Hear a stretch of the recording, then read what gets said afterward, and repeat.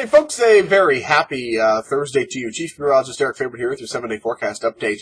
As we head towards the weekend, warm-up kind of becomes the big story. Here's your 7-day. Let's go to the explainer graphic here. Area of high pressure moves south of us, and as it does so, we start getting more southerly flow, bringing warmer air up to parts of Illinois, Indiana, and the Midwest in general. You see the cold front from the north, though, that is a source of relief, but also a source of possible thunderstorms. And as it arrives, as we get into Sunday, trigger some thunderstorms, especially Sunday night and into early Monday. Then the boundary behind it kind of stalls out for a few days. You can see Monday also has a chance of storms. So Sunday evening, we'll say, late afternoon, early evening, through Monday, storm chances. And really, I got to change that Monday to storm chances throughout the day. But it cools us off, too. 83 Monday, 83 Tuesday, 86 Wednesday. We're back up to 90 by next Thursday as we'll bounce right back temperature-wise, because it is July, after all. Hope you folks have a good one. Next planned update is from my Lisa during the morning hours of your day on Friday. The forecast changes anyway. We'll post a video update immediately.